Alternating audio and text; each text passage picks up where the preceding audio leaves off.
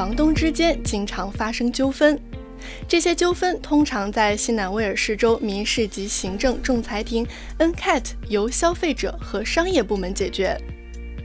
仲裁庭处理的纠纷一般涉及房屋押金、出租房维修、拖欠房租或终止租约。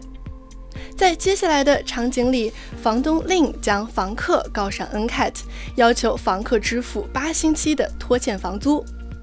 房客还住在令的出租房里，但因为收不到房租，令的经济情况面临困难。令在悉尼内城区有一套一室单元房，通过当地的房产中介出租。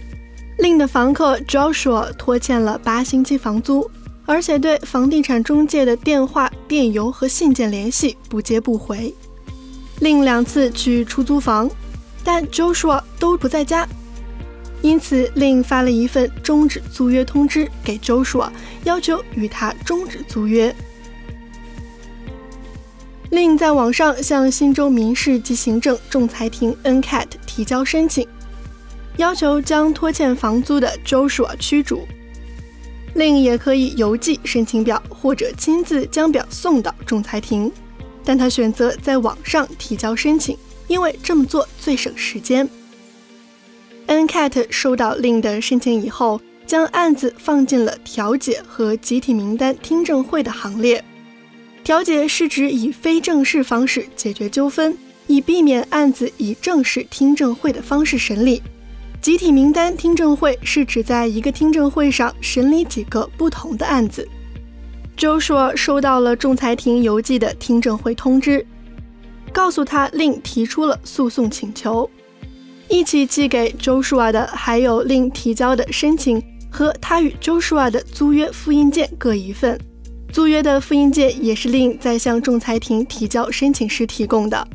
令也接到了仲裁庭的听证会通知，他和 Joshua 接到的通知书都建议两人搜集所有可以找到的证据，以支持他们各自的论点。租约纠纷中的证据可能包括房租收据和其他的房租记录，房客刚开始租房时的房屋状况报告，以及入住以后的其他房屋状况报告，终止租约通知的复印件，房东或中介与房客之间所有通信或电邮通信的复印件，照片，房客入住以后建造工程的收据，以及其他案件有关人士提供的证人陈述书或宣誓声明。仲裁庭让 Joshua 和令带上所有证据，以便在听证会上查阅。两人还被告知无需带证人参加。与此同时，他们携带的材料最好能够放进一只文件夹，方便听证会上查找使用。仲裁庭要求 Joshua 和令在调解和听证会开始之前至少提前15分钟到达，以确保审理开始时两人准备就绪。令和 Joshua 被带到听证室，他们的案子跟其他案子一起列在集体清单上，所以听证室里还坐着其他与他们案子无关的人。通常人们用仲裁庭主审官的姓称呼他们。本案的主审官让各方称呼她为 Kim 女士。主审官让 Joshua 和令尝试在听证会前自行调解。他们被带到听证室外的一个地方，对有争议的问题进行讨论，互相展示证据，并试图协商以找出解决方法。有时仲裁庭会有调解员帮助双方达成协议。仲裁庭主审官说，如果能在调解阶段达成协议，他们应当将达成的协议写在仲裁庭提供的调解表上，然后带着协议草案回到听证室。主审官会询问双方是否理解协议，以及是否愿意签署协议。如果条件允许，仲裁庭主审官会将协议敲定为一份有法律约束力的同意令。不过 Joshua 和令没能自行调解达成协议，所以他们当天要继续参加听证会。主审官 Kim 女士在听证会上解释了听证会的程序。首先由提出申请的令发言，然后由被告 Joshua 发言。Kim 女士说，他可能会在过程中提一些问题，以便充分理解双方的陈述。Kim 女士还说，听证会会进行录音。Kim 女士了解到，目前 Joshua 已经拖欠了11星期的房租。Joshua 说，他不交房租是为了抗议房东令，不进行他所需要的维修。Joshua 也表示，他没有其他地方可住，愿意每2周多付50澳元来还拖欠令的房租。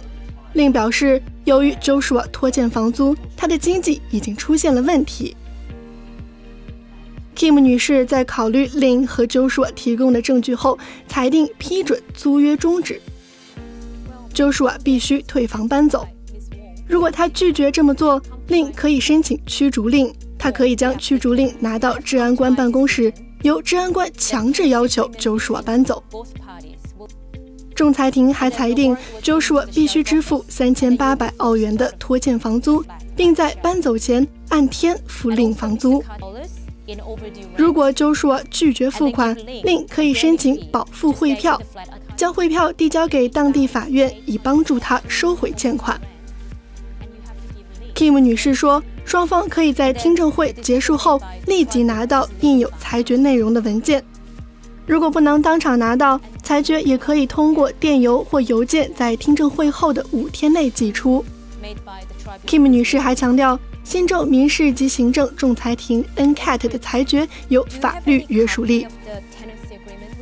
如果您或您认识的某人遇到租约相关的问题无法自己解决， NCAT 可以提供帮忙解决。欢迎访问 www.ncat.nsw.gov.au 了解 NCAT 的服务内容。